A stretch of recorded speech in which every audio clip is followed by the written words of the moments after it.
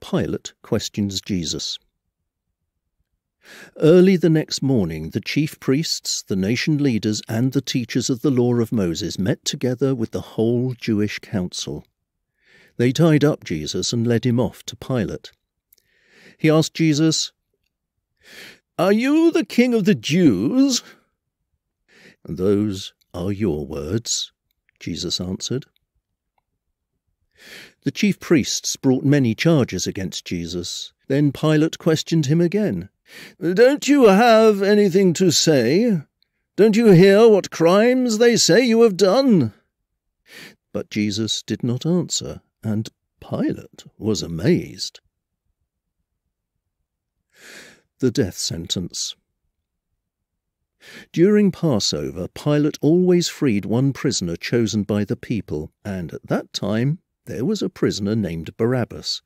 He and some others had been arrested for murder during a riot. The crowd now came and asked Pilate to set a prisoner free, just as he usually did. Pilate asked them, "Do you want me to free the king of the Jews?"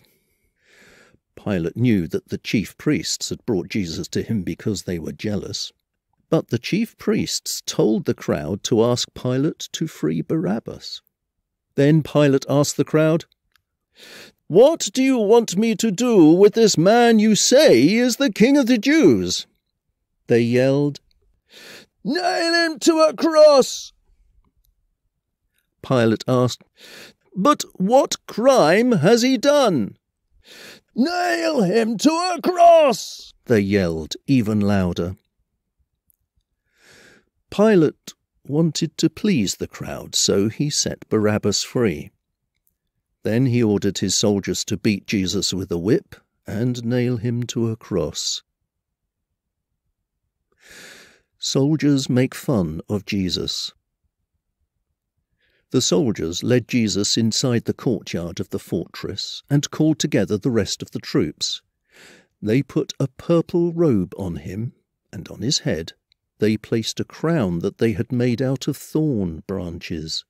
They made fun of Jesus and shouted, "Hey, you, King of the Jews!" Then they beat him on the head with a stick.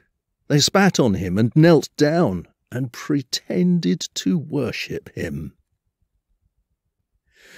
When the soldiers had finished making fun of Jesus, they took off the purple robe. They put his own clothes back on him and led him off to be nailed to a cross. Simon of Cyrene happened to be coming in from a farm, and they forced him to carry Jesus' cross. Simon was the father of Alexander and Rufus. Jesus is nailed to a cross. The soldiers took Jesus to Golgotha, which means place of a skull. There they gave him some wine mixed with a drug to ease the pain, but he refused to drink it. They nailed Jesus to a cross and gambled to see who would get his clothes. It was about 9 o'clock in the morning when they nailed him to the cross. On it was a sign that told why he was nailed there.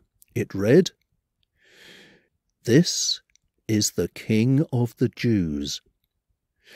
The soldiers also nailed 2 criminals on crosses, one to the right of Jesus, the other to his left. People who passed by said terrible things about Jesus. They shook their heads and shouted, "Ha! So you're the one who claimed you could tear down the temple and build it again in 3 days. Save yourself and come down from the cross." The chief priests and the teachers of the law of Moses also made fun of Jesus.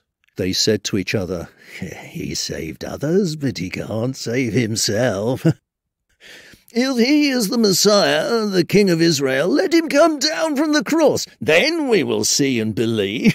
The 2 criminals also said cruel things to Jesus. The death of Jesus. About midday, the sky turned dark and stayed that way until 3 o'clock. Then, about that time, Jesus shouted, "Eloi, Eloi, Lema sabachthani, which means, my God, why have you deserted me? Some of the people standing there heard Jesus and said, He's calling for Elijah. One of them ran and grabbed a sponge. After he had soaked it in wine, he put it on a stick and held it up to Jesus. He said, Let's wait and see if Elijah will come and take him down. Jesus shouted and then died. At once the curtain in the temple tore in two from top to bottom. A Roman army officer was standing in front of Jesus. When the officer saw how Jesus died, he said, This man really was the Son of God. Some women were looking on from a distance. They had come with Jesus to Jerusalem, but even before this they had been his followers and had helped him while he was in Galilee. Mary Magdalene and Mary, the mother of the younger James and of Joseph, were two of these women. Salome was also one of them. Jesus is buried. It was now the evening before the Sabbath, and the Jewish people were getting ready for that sacred day. A man named Joseph from Arimathea was brave enough to ask Pilate for the body of Jesus. Joseph was a highly respected member of the Jewish council, and he was also waiting for God's kingdom to come. Pilate was surprised to hear that Jesus was already dead, and he called in the army officer to find out if Jesus had been dead very long. After the officer told him, Pilate let Joseph have Jesus' body. Joseph brought a linen cloth and took the body down from the cross. He had it wrapped in the cloth, and he put it in a tomb that had been cut into solid rock. Then he rolled a big stone against the entrance to the tomb.